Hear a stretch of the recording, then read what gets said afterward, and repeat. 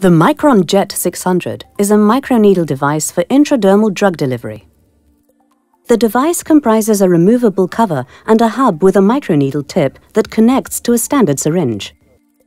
The blue line is for device orientation during injection and should face you at all times. After filling the syringe and opening the soft blister, firmly connect the device to the syringe, remove the cover, and then purge air and excess fluid. After purging, remove drops from the microneedle tips. This will prevent a wet injection site.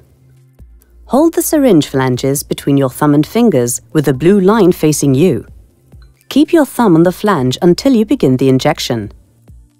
Make sure the injection site is dry. Stretch the skin throughout the entire injection. Insert the device at a 45-degree angle and inject slowly. You will feel strong resistance. A white wheal will form.